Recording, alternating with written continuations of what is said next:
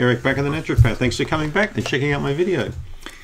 I've made several videos in the past few years regarding foods that are good for your digestive system. But I've been asked many times, give us a list of say 8, 9 or 10 of the best foods that, well in your opinion, best foods that really help to boost gut flora, so that really help to multiply bacteria in your digestive system. I've made many videos on crappy foods that actually do the opposite, that reduce and destroy gut bacteria. We've talked a lot about that, like Diet Coke, like going out and eating, crappy food all the time. Not a good idea. So here's 10 solutions for you, in no particular order, by the way. But these are 10 foods I eat all the time. I enjoy them. I make these foods. I enjoy them. I think these foods are key if you want to have no bloating, minimal gas, and just have a really nice, calm digestive system and well-formed bowel motions, and all of the health benefits that come from having those bacteria. Then these are the 10 foods that you want to include in your diet as well. All right, because I'm probably reasonably similar in terms of my anatomy and physiology than you are, okay, regardless of whether you live in Indonesia or China or the US or Pakistan. I don't really care where you live. I mean, these foods are going to benefit. Not all these foods will be available where you are, but many of them are. So let's have a look at number 1, is olive oil. Now, you wouldn't think that olive oil is actually a food that's going to help to multiply gut bacteria, but studies have shown actually that it does do that. It reduces inflammation, and we're talking EVO, extra virgin olive oil, EV00, okay? So extra virgin olive oil has been linked with reducing inflammation in the gut, helping to decrease bad bacteria, improving how the liver and gallbladder function, and also boosting numbers of beneficial bacteria. And they don't actually boost the bacteria direct. They do so by reducing inflammation and also helping to eradicate some of the bad guys. And that allows room for the good guys, because EVO doesn't affect bifidobacteria or lactobacillus. So it's a good food to include in your diet. I like people to have about a tablespoon per day, actually off the spoon, or dip their sourdough bread in it. I think it's a is that microphone on? Yeah, it's on. So I just think it's a really good thing to have in your diet, and get a little oil can so you can pour it on things. The number 2 will be almonds. Something you wouldn't think of, because most people think of beneficial foods for the gut. They think about sauerkraut, and they think about yogurt, foods that we'll talk about after. But almonds contain lots of good fibers in them, and even prebiotics that help to build good levels of bacteria. Okay, now you only need about 3 or 4 or 5 almonds per day. You don't need to eat almonds like that, like some guys do at parties, and they've had a beer. They'll have a few beers and they'll have handfuls of nuts.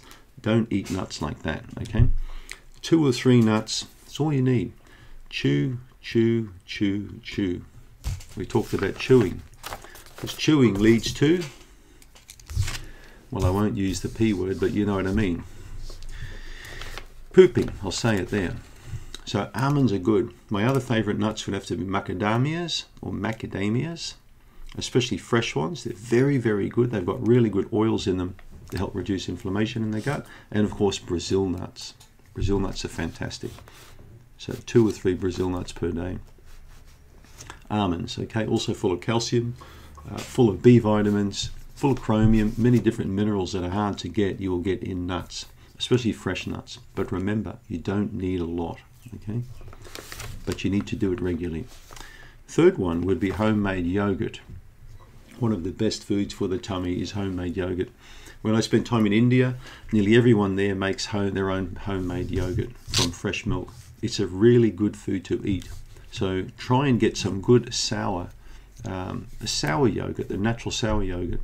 I don't need to talk about the benefits of yogurt because I've made many videos regarding yogurt, but a small amount per day, even 2 tablespoons per day is enough, okay?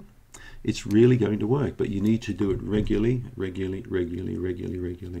preferably daily, a small amount. If you're not used to sour foods, get used to them slowly, all right?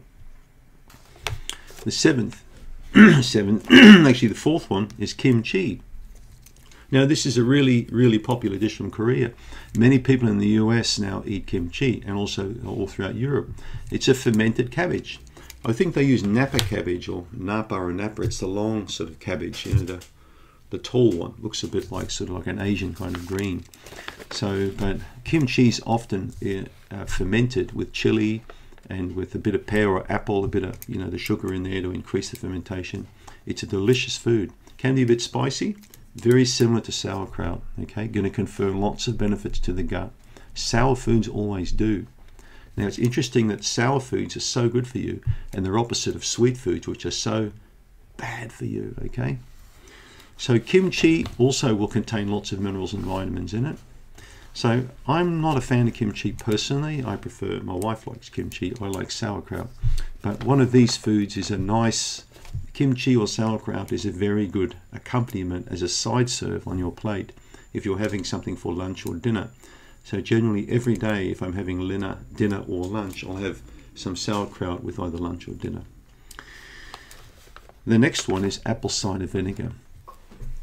Cider vinegar again has a long history of many incredible uses in the body.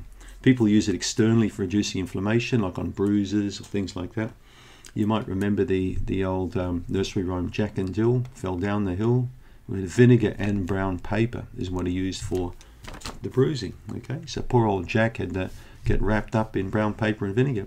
So vinegar does work on a sprained ankle, but also it helps to reduce again inflammation in the gut, stimulates the production of digestive enzymes, encourages the production of lactobacilli in the bowel. Okay, studies again have shown that it works quite well, and it discourages parasites and bad bacteria.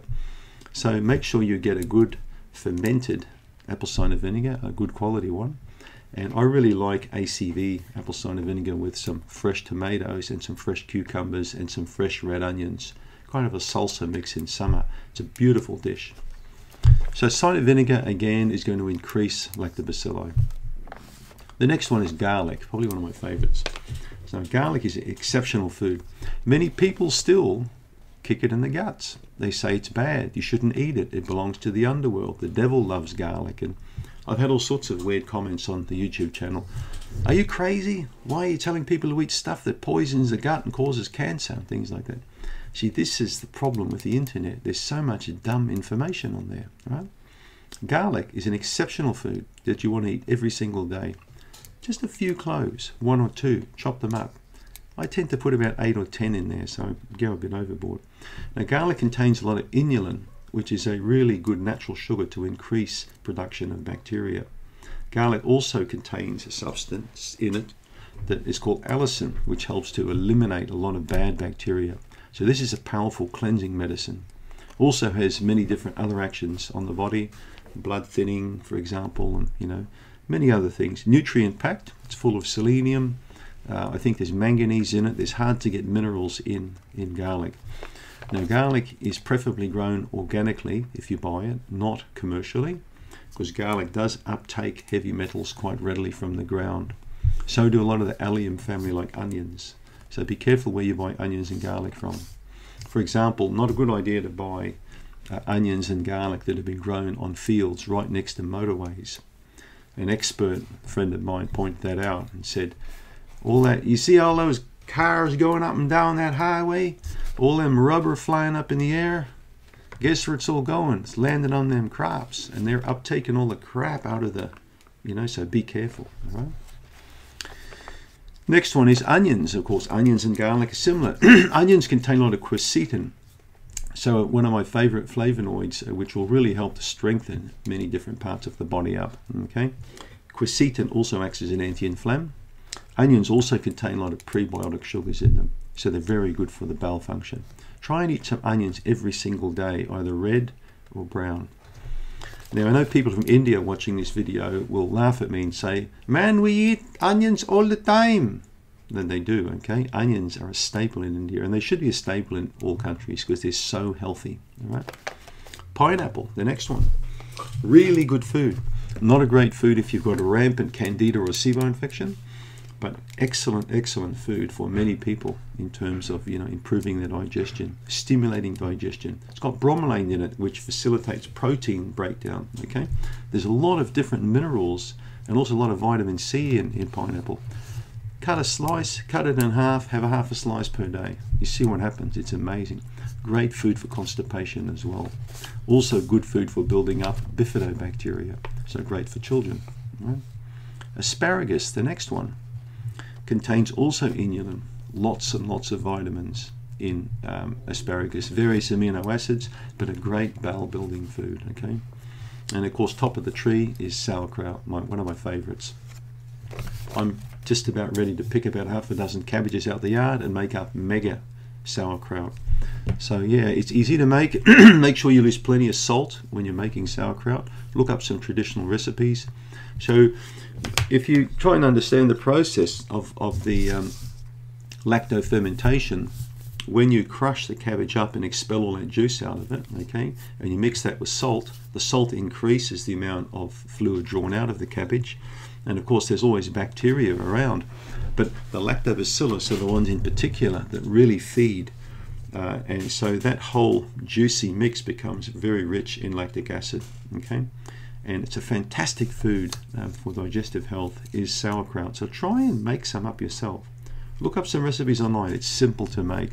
Otherwise you'd be paying $10 for a small jar like that at the supermarket. Okay, so that's my take on 10 foods which I feel are excellent to add to your diet because they help to build good levels of gut flora. Thanks for tuning in.